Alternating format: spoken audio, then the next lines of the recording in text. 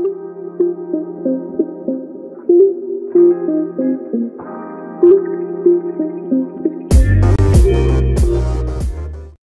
my Tauruses, and welcome back to Pure Black Magic. Emphasis on the pure, the black, and the magic. If you're new here, welcome. My name is Dee. Thank you guys for taking the time to check out the channel.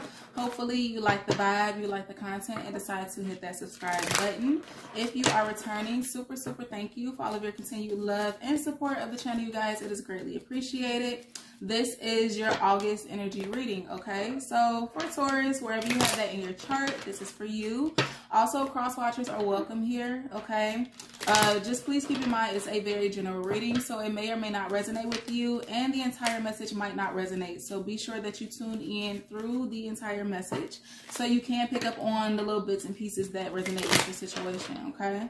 So we're gonna go ahead and get started. Pull some cards from the Fortune Teller Oracle deck here, okay? Make sure everything is upright before I start. Like the video, you guys. Go ahead and comment. I comment back, share, subscribe. Make sure your notification bell is turned on so you're made aware of when I upload new videos, okay? And if you would like to book a personal reading experience with me, you can check out the description box below so that you can get all the information on how to schedule one, okay? So let's see. It's crazy. I saw this unexpected income card just now while I was shuffling. So it came out in the heart of your reading. Let's pull one more. You could be getting some sort of unexpected income or some income that is due to you or money that is due to you. Maybe it's coming through this month for you guys. Okay. Or even like a business opportunity. It kind of feels like something about a loan. Okay. A lender and a loan, or something dealing with like banking or exchanging of money or goods with someone as well. Okay, let's see, Taurus, what else do we have for August for you guys? What's going on? Give us one more card, Spirit.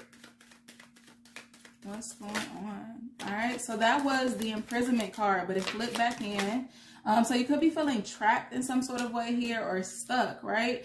So we have message of concern. Oh, and child at the bottom of the deck. So the first card out is marriage. Then we have thoughts in the middle of the reading, unexpected income, courtship, and then message of concern. Child at the bottom of the deck. So interesting. It kind of feels like it's two different relationship dynamics happening here, because you have marriage, but you also have courtship.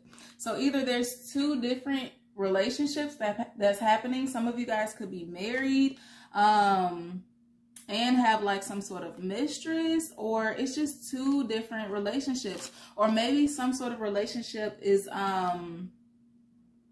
going from like this higher level of commitment and kind of decreasing, or something about the energy is like fading here. It's like it's going to a different level, but it's not elevating, it's descending. Okay, so thoughts and unexpected income, whatever it is, you definitely have your mind set on someone here. Okay, so if you're a masculine Taurus watching this, then it seems like you're thinking heavily about some sort of feminine energy. You could be thinking about commitment or marriage or the longevity of a certain relationship here. Or if you're the feminine energy, if you're a feminine Taurus watching me, this is somebody thinking that way about you, okay? Money is something about money here, okay? Maybe you are trying to obtain some sort of money so that you can court someone or date someone properly. Maybe you want to lead this to marriage, okay? But there is this message of concern, and then there's a child in the picture. So you could have children, all right? Or maybe this is just someone like a I was gonna say a stepchild, but like a godchild or something like that. Okay, it kind of seems like this is the topic of the entire message for you guys. Let's see. Cornucopia is at the bottom of the deck, and then we have anxiety. So I did pre-shuffle these cards. You guys are kind of like anxious or worried about your happiness, and then the Temple path. Okay, if you're on the right path, or maybe where your path is headed, or where you are headed in a situation. Let's see. What do we have for my Taurus' spirit? What's this marriage card for my Tauruses? What's marriage for my Taurus' spirit? What's going on? There's an older woman showing up here. I always feel like I mean, it feels like this gentleman is thinking of like a significant other, but for some reason, every time I look at this painting, this woman looks like she could be an older woman. So maybe you're thinking about an older woman, but I always get grandmother vibes from this this card here. So that could be significant for somebody. Let's see, what is marriage for my Taurus? What's going on, Spirit? Marriage. Maybe there's a delay in a marriage. Some of you guys could be you could be engaged. It feels like a delay. Marriage. Okay, so we got the heart chakra and we got the strength card. So something's going on with your emotions, your heart, in regards to a relationship. It feels like you guys are trying to be strong here. Okay, the strength card is the card of Leo or Virgo as well. And then we got the thinking man. Yeah, like you're all in your head here. You got thoughts and you got the thinking man. You're thinking about somebody here, right? Or maybe taking things to the next level, okay? Or something about like opening up your heart or opening up your heart chakra or the need to. Okay, what's thoughts for Taurus? What's going on? Some of you guys could already be married, right? And maybe there's a test in your marriage. Okay, it kind of feels like something's going on with someone's heart chakra. Like maybe they're not open. I don't know. Let's see. What's thoughts? So we got the man holding the coin. This is Taurus, Virgo, Capricorn energy. But this is also finances, money. It's kind of like money is surrounding your reading here, okay? Or money has a lot to do with like you dating or you being in a relationship or marriage. Maybe you're having money issues or something like that. Okay, now we got the broken heart here, right? We have unexpected income and then broken heart. Okay, so maybe this heart is it's a broken heart, but it's like mending back together or trying to mend itself back together. Coming out with unexpected income. Maybe you're trying to like mend your finances or something like that. All right, so let's see. What's courtship for my Tauruses? What's courtship, Spirit? The thinking man came right back out here and blossoming abundance. Hold on one second, you guys. All right, sorry about that, you guys. Had a slight interruption, but I was saying with courtship, you have the thinking man and blossoming abundance. Okay, so air energy. You guys could have Libra, Gemini, or Aquarius somewhere heavily aspected in your chart, but you're thinking about dating someone or this courtship or this relationship. Okay, maybe how you can improve it or if it's going to work out with this blossoming abundance card. Okay, you're also viewing a relationship dynamic as very happy, as very abundant here, okay? But you're just really in your head about it. Then we have the Magician card at the bottom of the deck. So it kind of feels like you want to take some sort of action here. Then we have woman holding a heart, okay? So you could be holding back or someone could be holding back for you, Taurus. Let's see. What's message of concern, Spirit, for my Tauruses? What's going on? Message of concern. What's going on in August? All right, so what is this? Door to Spirit. This is also a message for me because there's a bird here. There's a dove. So a white dove, okay, or doves, you know, could be significant for somebody watching this. But somebody's getting a message here. Either it's you or you're giving a message. It kind of feels like something is opening up, like some sort of opportunity. We have the 5th chakra at the bottom of the deck, right? This is your throat chakra. So your heart and your throat chakra are both showing up here. 4 and 5, something about 45, 54. But this usually indicates that there is something that is not being said, like a lack of communication. So that could be you or it could be mutual and whatever the situation is for you, okay? Maybe there is or there was a lack of communication and then all of a sudden there's just some sort of message or news that's coming out here, okay? So let's see, man holding a heart and then the 1st chakra behind that. Let's get into the tarot cards, see what's going on for you guys. World card at the bottom of the deck, okay? I pre-shuffled like always. This is about a cycle, okay? Closing out. Something's changing, okay? Or something's possibly coming full circle for some of you guys. Let's see. You got a bunch of cards coming out here. What is this heart chakra? What's going on with the heart chakra for my Tauruses with the Angel of Strength?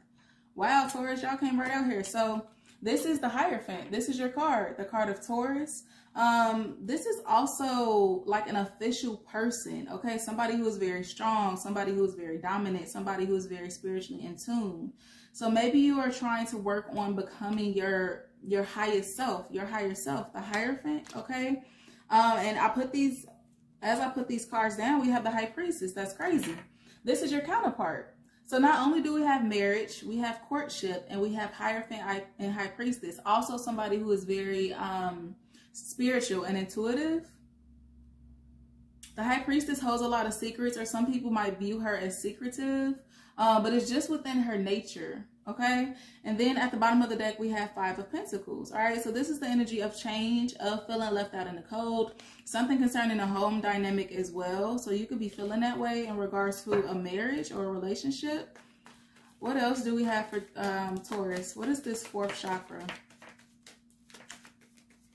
What's going on with this Hierophant? Ten of Pentacles, a home dynamic. This is like the ideal lifestyle, right? Happy home, happy life, happy wife, property, kids, grandkids here, grandparents. So a lot of green showing up in these cards, okay? Emerald. I think, matter of fact, that's you guys' birthstone, right? Something about the color green.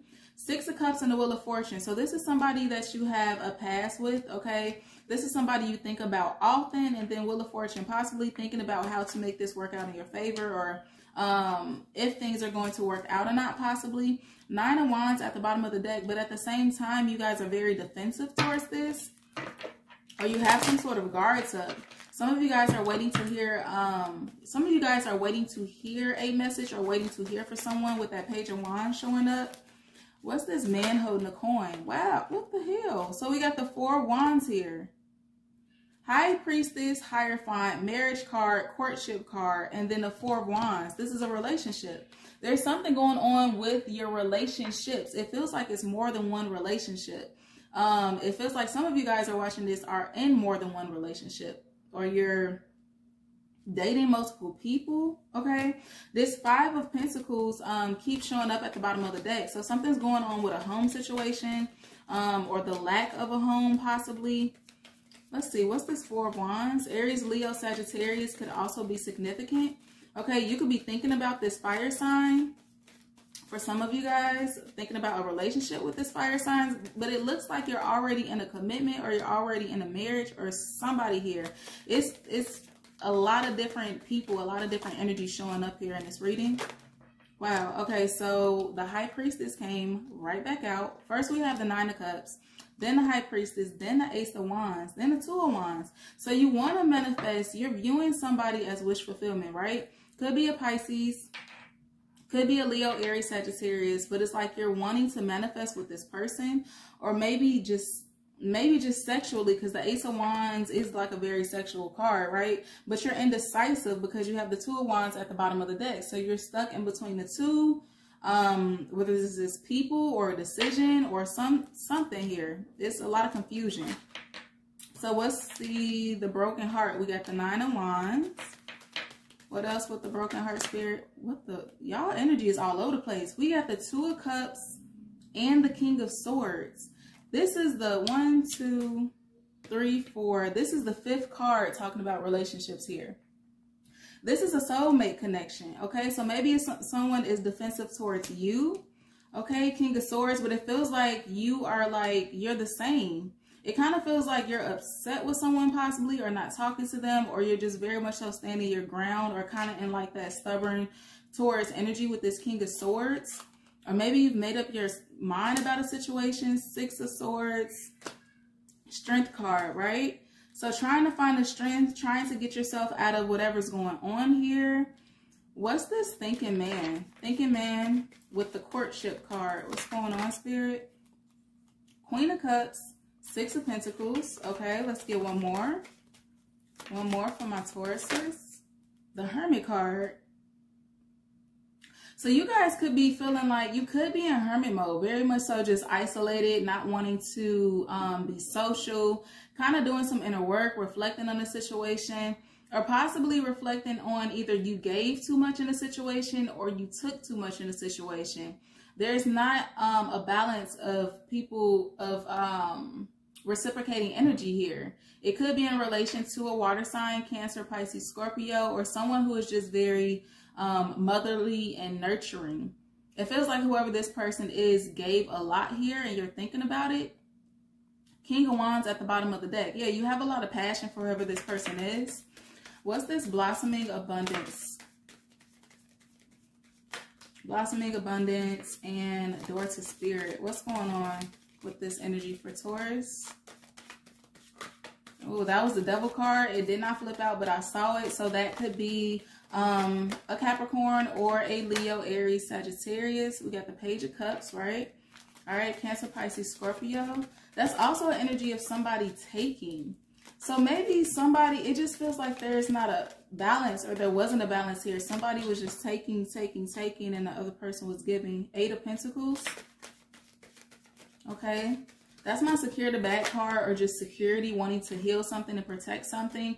Then the star card, Aquarius energy, and this is healing as well. Message of concern. I really can't get out the message here. It says message of concern, protecting and healing. It's almost as if you want to like regenerate something or bring something back to life. Ace of Pentacles at the bottom of the deck. Okay, this is a grand opportunity, an offer. Virgo, Taurus, Capricorn behind that. 9 of Pentacles behind that. The 4 of Pentacles. So heavy earth showing up in your chart. You can have a lot of earth outside of Taurus in your chart, or you could be dealing with another earth sign, Virgo, Taurus, Capricorn. But that gives me the 10 of Pentacles, right? Breaks down to a 1, gives me 4 plus 1, 5 of Pentacles. You keep coming back to this 5 of Pentacles energy, which is basically you kind of feeling like left out in the cold, or isolated, or just not a very, like, not included or not inclusive or something like that, okay? So let's see. I see courage. I see love. We're going to wrap up the reading, you guys, with one of these messages. The intention is to pull one card, but honestly, this deck is really thick and more than one card is bound to come out. But let's see. What other messages do we have for my Taurus for the month of August, Spirit? Possibly any advice or anything they need to know. What's going on with my Tauruses? See if we can get one card. We got Purity, okay? So do I want to take all of these? I'll take all of these. So Purity is the first one that pops over, right? So we have Purity here. Okay, we have going forward. All right, we have action. So maybe something about authenticity or transparency is also what I'm getting. Choosing to be transparent going forward, or wanting to. Action, taking some sort of action here. We also have the new beginnings card as well, right? And then we have embracing, and we have change. So something is transforming. It's a lot of different people showing up in this reading, Taurus. Something about embracing change. Taurus is a very like fixed, stubborn sign. So maybe that's an issue for you, embracing change. I don't know. Let me see. And trust. Trust is at the bottom of the deck. So maybe trust is an issue here as well. But I'm going to leave it here. Don't forget to like, share, and subscribe to the channel, you guys. If this is your message, please leave me a comment below letting me know how. And I will see you next time.